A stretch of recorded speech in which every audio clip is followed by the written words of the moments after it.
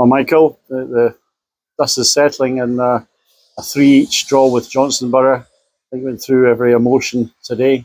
How did you feel the game went? Oh, listen, we've been robbed at the end. I don't think there's any doubt about that. The decision for the referee to not give the handball when we're about to go through and make it 4-2 is it's not good enough. But I actually thought the referee had a good game as well. But listen, I've just so deflated after it. To be honest, I thought we were a different class. I really did to play against a team like Johnstone Burgh, who have got the resources and the finances that they've got, and they have some of the players that they've got.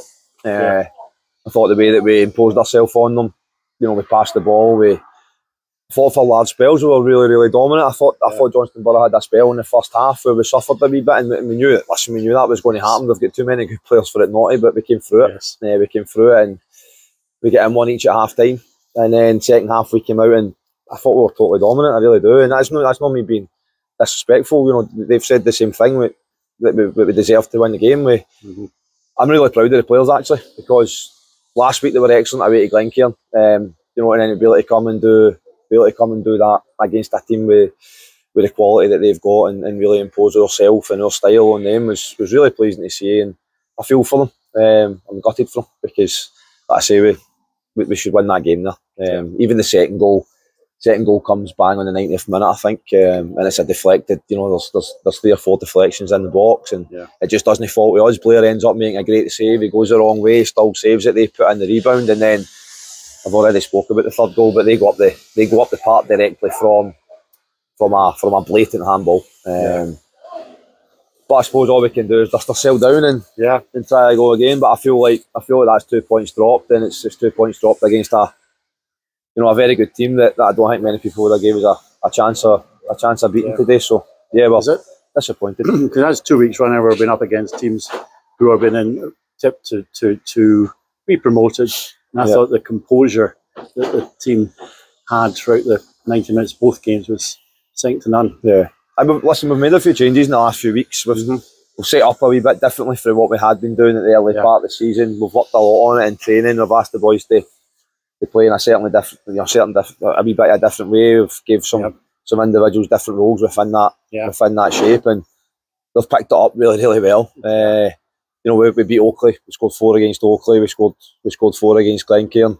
We scored 3 here today, but we should have won that game. I think if you're a neutral watching the game, you probably wouldn't have known who was the team that was that's spending the big money. So like I say, I'm really I'm gutted for the players, because we've got some boys in there that don't get paid anything.